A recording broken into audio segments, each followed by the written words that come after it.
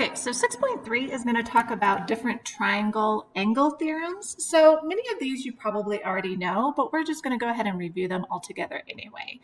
So we're basically going to do these three things: the measures of the interior angles added to 180, the base angles of an isosceles triangular congruent, and the exterior angle theorem. Okay, so some you'll just find numerically, some will set up equations to solve, and that's the idea.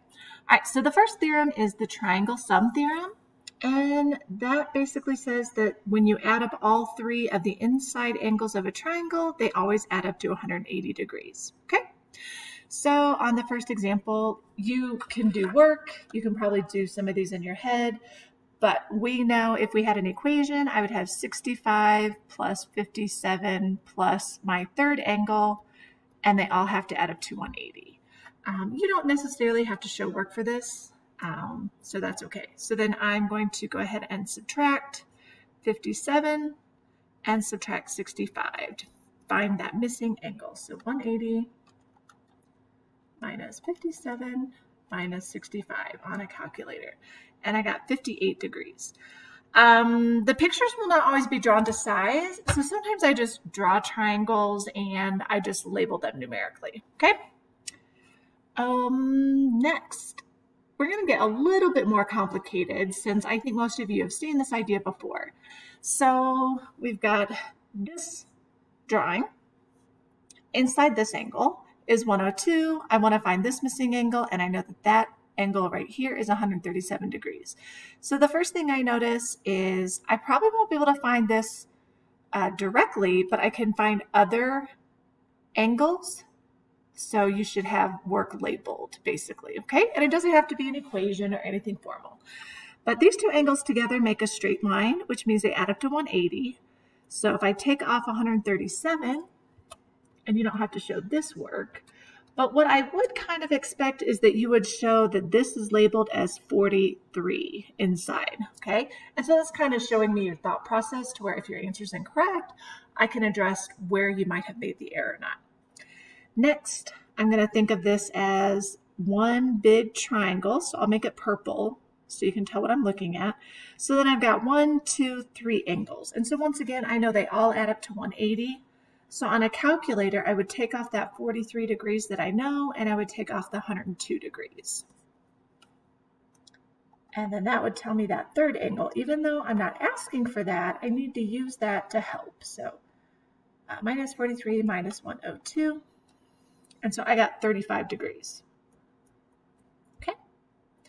The last thing is I know these two angles together make a straight line. So I know they need to add up to 180. So if I take off that 35, I'll find that obtuse angle on the outside. Now, some of you might have done this a different way, and that's fine. But altogether, I'm looking at 145 degrees. There should be some type of thought process showing how you get your answer. If it's just labeling these, that's enough. You don't necessarily have to show this work on the side. Okay. Let's look at example number 3. So I'm looking for this angle right here. Okay. Well, what we know is since we have two lines that are being crossed, we do have vertical angles here and here. So I know those are equal measures. So if I kind of look at this as one big triangle, because it is, I know all three of these angles have to add up to 180. So if I take 180 and I subtract the 30 that we know and the 20 that we know, we would get 130. Now, you might have been able to do this without showing any work, and that's fine too, okay? It really depends on the diagram, how complicated it is. So this one's 130, and I'll circle it. If you do have a lot of work shown, just circle your answer or make it very clear. On your homework, sometimes I have a different colored box, so then it's easy to show. All right, my last example for this theorem has two triangles that are touching. I know these two angles together have to add up to 90 because that's our perpendicular symbol. So I'm going to look at this triangle right here. I know I'm looking for the angle in the other triangle, but I was trying to find as much information as I can. So all three of these angles have to add up to 180. So in a calculator, we're going to take that off and take that off. So we know what's left for our third angle. So 180 minus 84 minus 36. That gives us 60 degrees for this angle. And hopefully you would label that, okay? Now, both of these together, I said added up to 90. So if we take off that 60 that we know, that leaves 30 degrees for that small angle, okay? So then I can think of this triangle right here. And we know all three of those add up to 180. So if we take off 86 and we take off 30, that will give us our missing angle that we're actually looking for. I got 64. Okay. All right. Now we can do the same idea except using some equations. And these are pretty similar. One says solve for x, and the other says find the measure of angle A. So just make sure on the quiz and the homework that you pay attention to the directions, okay? So on this example, all we want to do is solve for x. So I know these three angles have to add up to equal 180 total. So if I see that equation, I at least know that you understand the relationship. And then if you can solve that in your head, that's fine too. So I've got x, and then I'm actually just going to add those three numbers together since they're on the same side. I got 183 equals 180. So then if we solve for x, I'm going to subtract 183. And so x equals -3, okay? It's -3 degrees, but I'm not super picky about that. Since all we wanted to know was x, then I would be done. On my last example, when we solve, we're going to have the same idea. We have all three of these angles, and they have to add up to 180. So now I've got actually x plus x gives me 2x. And then if we add 59 plus 84 plus 51, I get 194. Okay, so to solve this, I would subtract 194. So 2x equals -14. Those are being multiplied, so we'll divide by 2. And so x equals -7. Except we want to find the measure of angle A. So here's A, and we're going to substitute x equals -7. So -7 plus 51 gives us 44. So angle A is 44 degrees. Okay, so it's a little farther. Our next theorem you might have heard of, I'm not really sure. But it talks about a triangle, and if we extend one of the sides, we make what's called an exterior angle. And so this exterior angle right here, we let that be E. The theorem says that that angle measure is going to be the same as if we add the two angles together that are not touching that. So we call those remote interior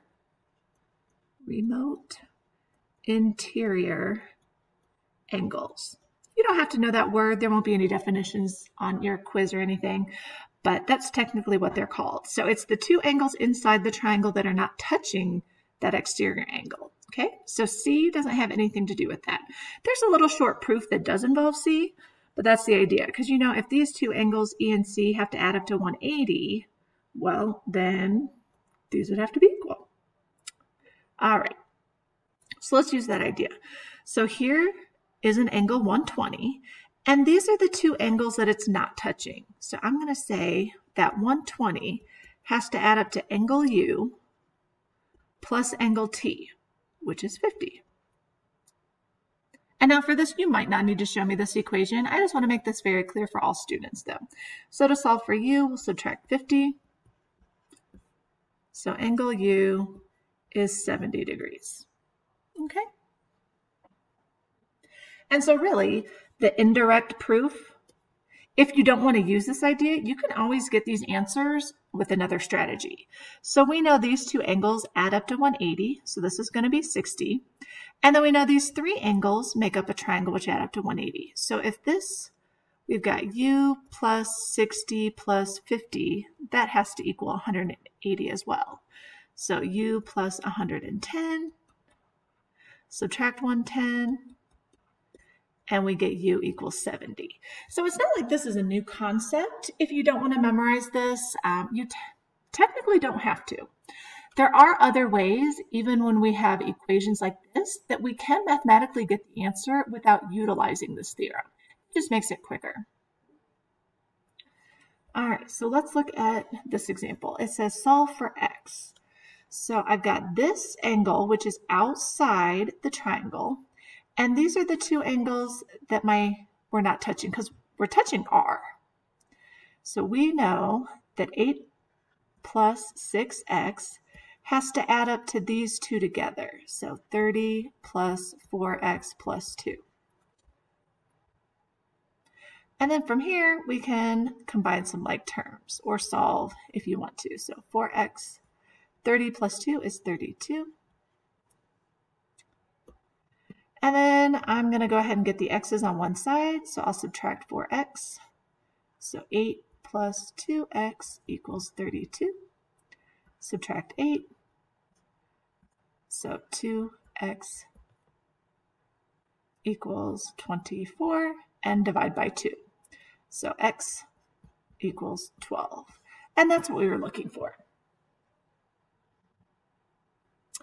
Angle S, we want to find the measure of this.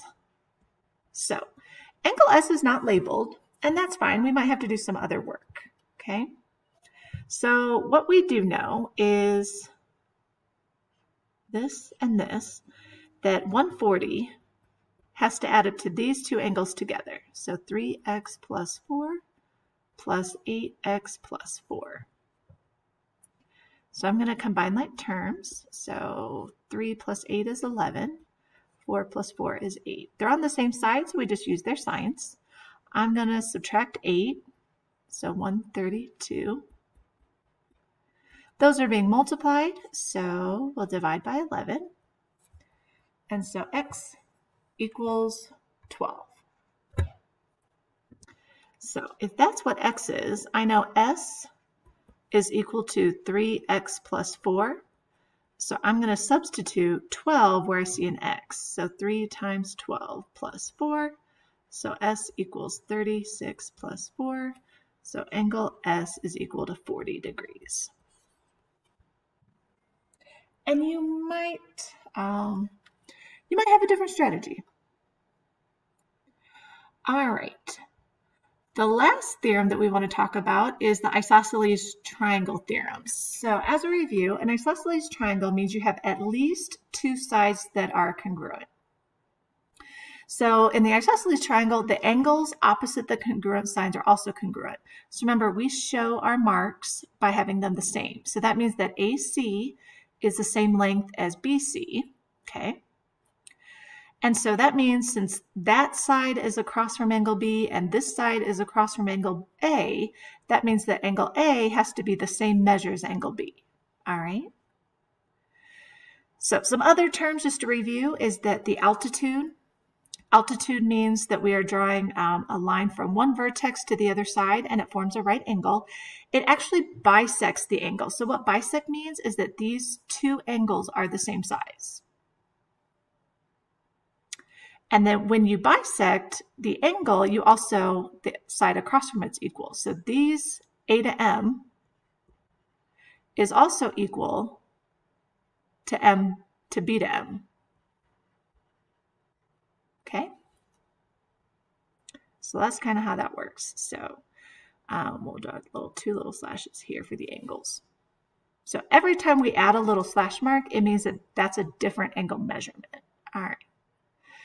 So let's look at our first example. It says find x. And so we're going to switch these triangles all around just to see if you can understand the orientation. So what we notice is that these two sides right here those are marked as the same size, okay? So you can't go by what something looks like, go by the markings. So that means that across from this side, the angle that it's not touching, and this side, the angle that it's not touching, these two also must be equal. So if that's 54, that means that this is 54, okay? And then from our first theorem, we know that all angles add up to 180. So we'll go ahead and subtract that.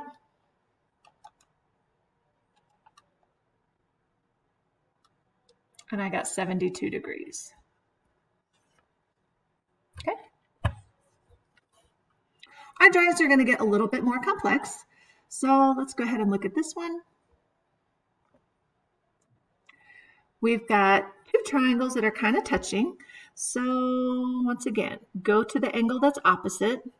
And since my sides are equal, I know those angles have to be equal. So this is also going to be 65. So my x is in this triangle, but I don't really know any information about that yet. So I know these three have to add up to 180. So we'll go ahead and take those off. So 180 minus 65 gives us 50 degrees for this third angle. Now, vertical angles, this and this, these are both vertical. So if that's 50, that means that this angle is 50.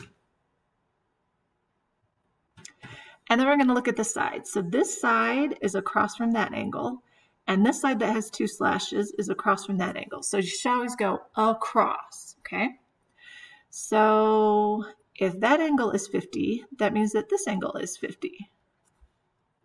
And then we have these three angles. So 180 minus 50 gives us 80 degrees. Okay, so you might have to use a couple of pieces of information to find what they want. All right, I always like when they give us the piece of information to label what that is. So this is x plus 94, because I see a 2, so I don't want to think, oh, that's 2 degrees. And so we're going to have the directions that say find x.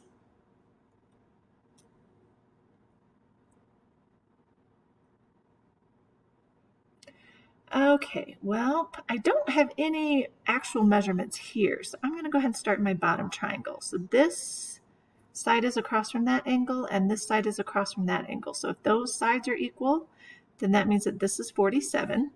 And I don't necessarily have to find that missing angle, because vertical angles say that that's 47. So I only find information if I need it. So then I look at these double slash. So the double slash is across, and this double slash is across. So if that one's 47, this one's 47. And we know that all three angles have to add up to 180. So I've got x plus 94 plus 47 plus 47, and that has to equal 180. So x plus, I'm going to add those together.